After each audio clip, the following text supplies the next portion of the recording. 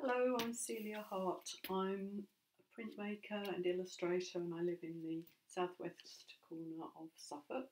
I've been at Folk East for every year except last year where I took a little break, and I was really looking forward to coming back in the art arcade and seeing all my friends and all the lovely visitors and customers that we get.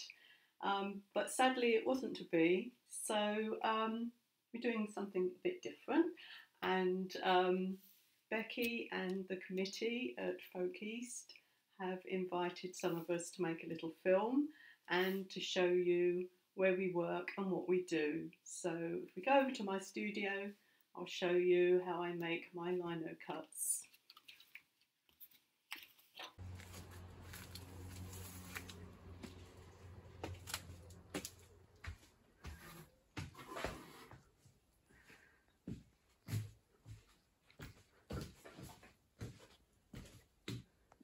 Sketchbooks out on my desk to show you how I start my prints from a quick idea.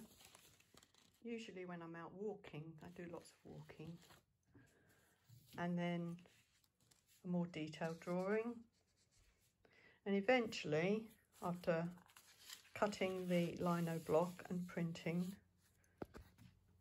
I get the print. I usually do 50, well no more than 50 in a series or an edition. So that was the Stubble Stag, and this is a more recent print, the Winter Visitors. That's based on the beautiful swans at Welney Nature Reserve. I'll just put this to one side. Oh, put it on the floor. This is some prints based on a holiday we had in Newfoundland. We were actually doing some family history research, and I had these quick ideas, and they eventually became these prints. They're lovely for Valentine's presents.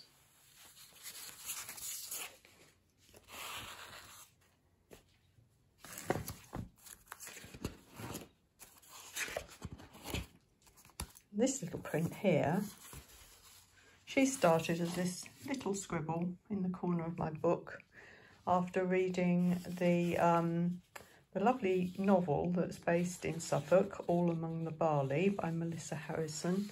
And I couldn't get this image out of my mind, so it became a print, The Girl with the Corncrake. That's one of my ones from late last year, I think I did that. And more recently, during lockdown, I'm working on some more complicated pictures. This is one I did a couple of months ago. It's actually commissioned by a neighbour of mine who wanted a picture a bit like the cover for the almanac. And you can see a big version of it over there. Can you see it over there? And she thought it looked like the view from her garden, but she wanted it more flowery and summery, like the meadow she's got. And so I did this for her. And because I really enjoyed working on this, I'm now working on a new print, which is based on Shingle Street, probably somewhere lots of you know. Before I start carving, I'll need to transfer the design onto the lino. This is grey artist lino, and so I'm happy with the design, but it will need to be reversed so the print is eventually the same way round as the original idea. So I printed out the design in a mirror image, and I lay it over the top of the lino with some tracing down white carbon paper underneath.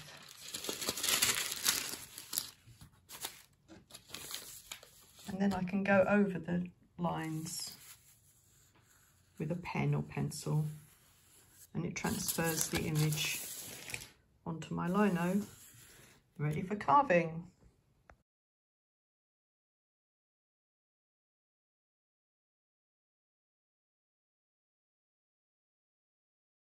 It's going to take a long time to cut that big block, so I thought I'd print one of my smaller prints. I need some more of this edition printed.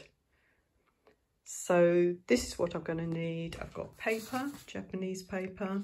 I've got the block positioned firmly on this board. Ink, which I'm going to mix in a moment. And tools for burnishing, hand burnishing the paper. I don't use a printing press.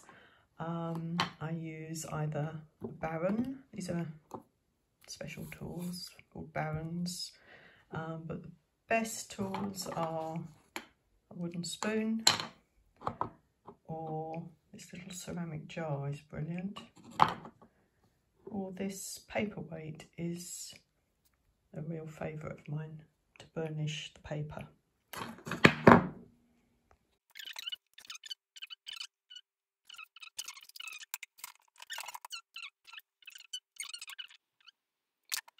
I never use ink straight from the tube. I always mix some colours myself, and I mix the pigments with extender. It makes a nice smooth ink and it's slightly transparent.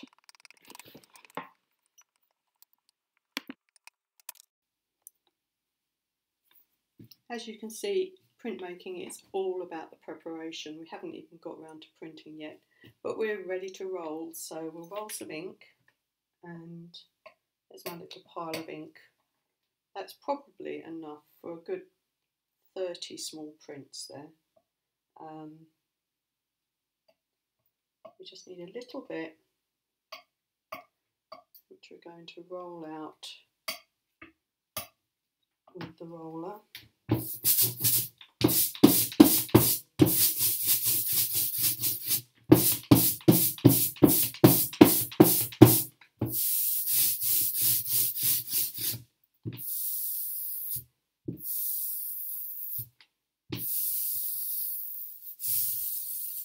And what we want is this nice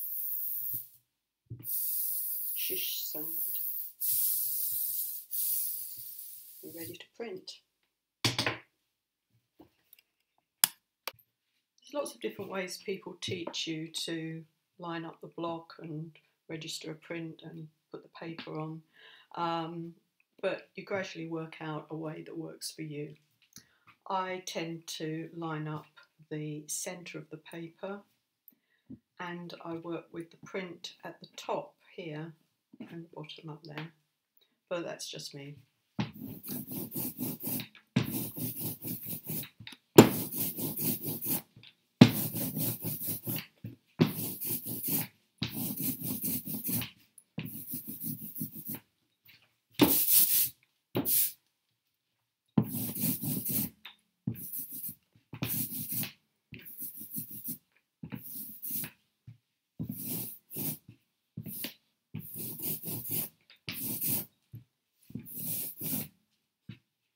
What we want is a very thin film of ink across the block.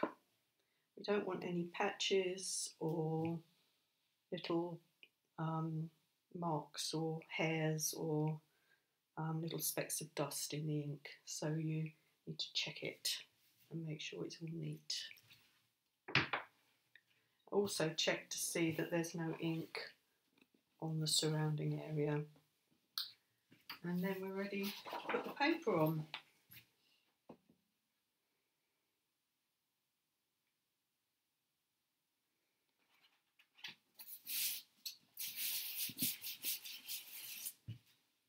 I usually use a Baron to smooth everything.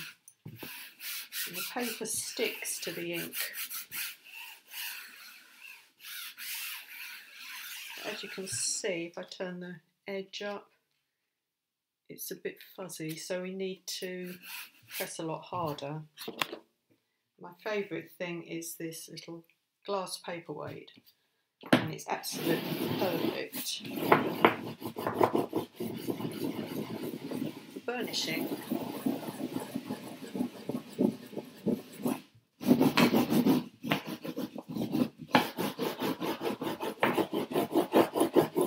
Do the edges, and then I make sure the detail of the print is slightly visible through the paper.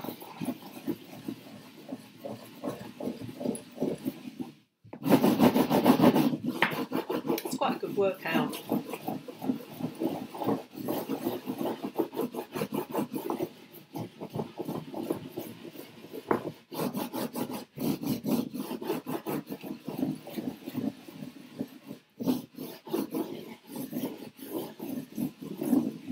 The good thing about hand burnishing is you can have a look to see if the print's good. It doesn't need a bit more rubbing, but this one looks good, and we're ready to reveal the print.